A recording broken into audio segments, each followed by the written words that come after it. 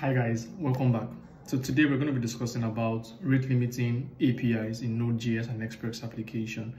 Now, I'm very sure most of us understand how to build API endpoints, how to build API calls on the server. API can be built using several kind of languages, but in our own case for this tutorial, we're going to be looking at building a rate limiting process in a Node.js Express application. Now, just to give you more insight of what rate limiting means. Now, if you have visited an application whereby when you make an API call, for like, let's say 10 times, 20 times, 50 times, you are unable to make more calls. It tells you like too much request, it tells you too much request within a particular short period of time. That's because a limit has been placed on that API call. And the reason why limits are placed on API calls is because when you make an API call publicly accessible without any limit, it could result to overloading your memory because that same call is being made on and on and on. It could result to inefficiency of your application. Your application could get slowed down, your server could slow down and cost you more cost and all of that. Now, the major goal for rate limiting your API is because it gives some kind of check whereby you are telling a user, you are telling anyone who is interfacing with your API calls that you can make requests to these APIs, but you have a particular limit which you have to get to. And once you get to that particular limit, further calls cannot be made until a particular period of time. And that's what we're going to be showcasing in this tutorial, the whole process of having to implement the limit process in the API, which is basically the rate limiting we're talking about. Having explained all of that, let's dive straight into the practical approach as usual, which is basically me showing you how to implement all of that within your code base. And yeah, that's basically what we're going to be doing today. So join me on this journey of implementing rate limiting within a Node.js and an Express application. I'm going to be setting up a new project folder for the whole rate limiting implementation, which we want to do in this video. If you want the complete version of the code, which you want to look at and check it through while we implement this, you can check in the link in the description below. But if you want to follow one step at a time while I implement this, then you can also follow the same process which we're going to be doing in this video. Now, the first thing I'm doing here is I've created a folder called rate limiting node, and basically I'm just going to open this folder in the terminal here. And the first thing I will be doing here is just to run. I'm going to create a new file. Let me just create a new file inside of here called index.js. And when I create the index.js, then I'm just going to run npm init y just to generate a package.json file for us. And right now there's nothing inside of the package.json, but we have to install dependencies which we'll be working with. Now we're going to take this one step at a time. The first step would basically be setting up a normal API without rate limiting implementation. Then once we set up the normal API and it's working fine, then we can now bring in the whole rate limiting process. But we're not going to be setting something so big, just a very simple one endpoint which we're going to be dealing with just for the sake of this video. Now I'm going to be using Yarn, and for me to work with Yarn, I'm going to add some dependencies. One of the dependencies which I'm going to be adding into our code base would be Express, because I'm going to be working with Express. I'm also going to be adding cause, so I'm going to add those two packages first. And why they install, if you check now, we should be having cause and Express as our packages in the dependencies. I'm also going to add .env, which is basically just for us to make use of environmental variables. And that's basically what we're going to be working with for now. Then one more thing I'm going to be adding would be I'm going to be adding nodemon just for us to restart our server automatically when we're on development mode, which is basically what we'll be using here, so that we don't have to keep quitting the server and restarting it. Now, we've been able to add all of these packages which we need in our application. Now, the next thing that we'll be doing here is just create an env file, and inside of the env file I'm just going to specify the port which we'll be working with. Now inside of the index file I'm just now we're going to set up like, an Express app. But since that's not our major goal, I'm going to be very quick with that. So it's just for us to set up Express, require Express. Then I'm just going to copy these from where I already have it so that we can, get going very fast. Then I'm going to have all of these copied and pasted here. Then I'm also going to add one thing is missing in this my stuff, which is basically course. We have to require course. Then we also have to, put a try catch just to listen to the application. So I'm just going to put a try catch, and if there's an error, I'm just going to process.exit. And if there is no error, oh sorry, not here. If there is no error, then I want to, let you know the server is live. So I'm just going to go server is live at port,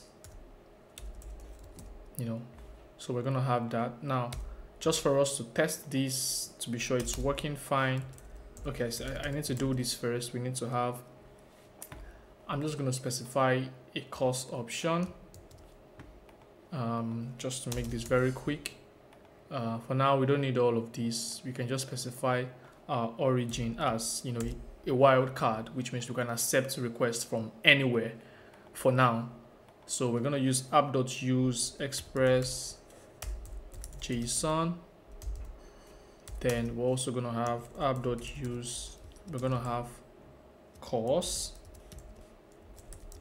inside of here, just to let Express know we want to make use of course.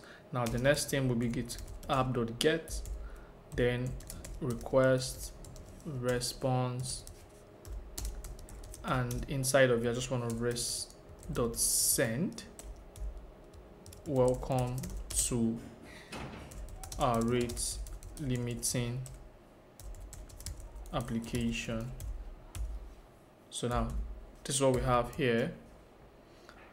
Just to test this, I'm gonna run yarn. Okay, before I run yarn, something is missing here, which is basically in the start, in the script, we need to have what we call the start script. And here I'm just gonna have node index.js, and for the development, I'm gonna have nodemon, which is why we installed nodemon, so that we can be able to just do yarn run dev. And I think now we should be having server is listening on port 7000. That's what we have at the moment. So just for us to be sure, we'll go straight to the server here and just do localhost 7000. 7100. Okay, that's not, we're having a break. Then here it says, okay, so I guess this is where we have the issue. We omitted this, so we're supposed to listen to ports. That was a very funny error, which is not supposed to be. So yeah, we're supposed to have the console. That was an issue. That was an error from my own end. I skipped that. So now if we run this again, we have localhost 7100, and if we go straight to the localhost here and reload this, we get this. Welcome to our rate limiting application. Now, this is where rate limiting comes into play. If you notice this, just for us to test this also in our Postman, you would see that if I make this request, I get this thing. If I make the request again continuously, I keep getting response all the time. But imagine that this could be overloading my memory. It might not really count currently because it's just a 341 byte response size. But imagine this is like a chunk of data that is being returned all the time. And you keep making requests every minute. Or imagine someone is crawling your application from a crawling app using maybe Puppeteer or something to extract data from your application every minute. And this person keeps taking all the data every minute. That's something that is not really ideal and professional. So how do you bring in rate limiting in your Node.js? Now there's a package called rate limiter flexible. if you go to npm and check the package, if you just do npm.js.com and you check for rate limiter flexible, so I'm just going to search that just to show you what this is. So I'm going to have rate limiter flexible. Now this is a package in Node.js that allows you to implement rate limiting, in your application. And yeah, it's basically allows you to limit the number of actions, protects you from DDoS attack, brute force attack and other kind of stuffs. You could also work with Redis, Memcache, MongoDB, MySQL, Postgres, and all of that. But that's not our focus. Our focus is basically bringing this package, using it inside of our application. Now, to bring this package, I'm just going to die the server, kill the server, and I'm going to add the package rate limiter flexible. Now the package is going to get installed, and the first thing we want to do is create a middleware folder. And the middleware folder, I'm just going to create a file inside of it called rate limiter check.js. I'm going to create a file inside of the folder, as in the middleware folder. I'm just going to name this rate limiter middleware.js. Now inside of here is where we're going to have all of the whole implementation done. Now I'm going to take from the code that we already have, and I'm going to send this and paste it here just to explain what each of those steps does. Now if you're going to take this code, put it inside of here, and I'm going to explain what each of these things does. So at the first step, we are requiring the package, which is the first thing we have to do, and we're setting some constants. The first one is we're setting the maximum request limit to 10, which basically means once you make that API call 10 times consecutively, when you try to make it the 11th time, you get an error message telling you too many requests. That's what you get. Now the max request window is the time it takes before you can be able to retry a particular API call again. Now this option you have here is basically just an instance that is being passed inside an option rather that is being passed inside the rate limiter memory instance that is being created here. So this is basically the line 12 is basically creating a new rate limiter memory instance and passing the options here as an option, and the option consists of the duration and the points. Now this is the function itself, which is the middleware itself, that's sets each of these things in your header. That's the response header. It sets the retry after, does the whole calculation. It sets the limit, which is basically the max request limit, which is this one. It also sets the rate limit remaining and rate limit reset. Then if there's an error, it tells you too many requests. That's the message you get. Now this is what we need, and the only thing we need to do is in the index.js file, the first thing we would have to do is basically to import or require that middleware which we've created inside of here, and that's basically you getting this. And the first thing we'd have to do here is const require. Then we're going inside of middleware rate limiter, and we're calling the function which we created. So rate limiter middleware, that's the function we created. And now we have to allow our Express application use that. So we have to do app.use rate limiter middleware. So now we have this, and let's try to restart our application, yarn run dev. And when we start our application and try to make an API call, now we're just going to do some counting. We're making the API call 10 times. This is the first one, the second one, the third one. Now you notice that in the headers, all of those things that we added in the headers is there. We've made 3 calls and we're left with 7 calls. Now we make one more, we're left with 6 calls. So which means we can only make this API call 6 more times. We'll make one more. We're left with 5 calls. Now let's just make it 5 more. 1, 2, 3, 4, 5. Now we're left with no calls. So which means we're not supposed to get a response when we try to make a new call again, because we've exhausted the number of rates that is remaining, and we can only make a call after a particular period of time. So if we try to make a new call again, you now get a message telling you too many requests. And this is basically just the practical implementation of how to do and how to go about this. Now, this way you can be able to limit anybody, be it a normal user, be it a web crawler, be it a web scraper, anybody who is trying to extract data from your server or from your API or from your database or whatever it is.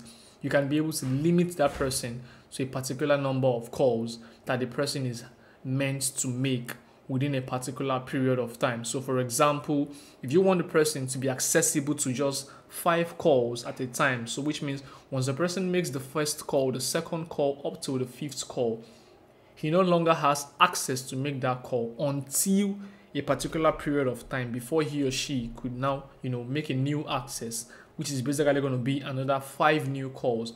If you want to limit the person to making 100 calls, all you just need to do is specify the number of call you want the person to have here. If you want to make it 100, all you just need to do is specify 100, and that way the person gets access to make 100 calls, and by the time he or she tries to make the 101st call, it gets that error. If you want to limit the person to just 10 calls, the same thing happens. You come in here, you set 10. Once the person makes 10 calls and try to make the 11th call, he or she gets that same error message. And now, having explained all of that, we've seen the practical approach. Why is rate limiting needed in an API? Now, the beauty of rate limiting is, like the package says, it prevents you from attacks. It prevents you from, external parties crawling into your application and extracting your data continuously. That way you can place several form of checks.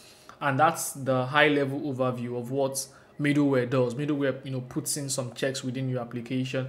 This is something very small, very simple.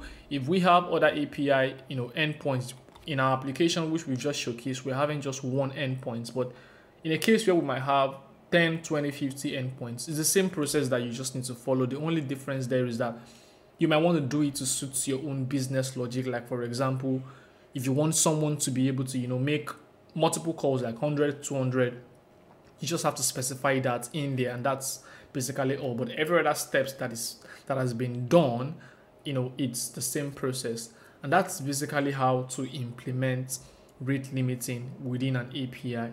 If you feel you have any questions, drop them in the comment section, and I'm going to attend to them on the comment section. Having explained all of this, if you want to, do the same thing in your application, you want to be able to implement all of that in your application, feel free. You can make references to the code base. It's available on GitHub. The link is going to be in the description below, and you can be able to, walk yourself through the same process of how we implemented this within your own application. Having explained all of this, thank you for listening. We're going to see in the next video.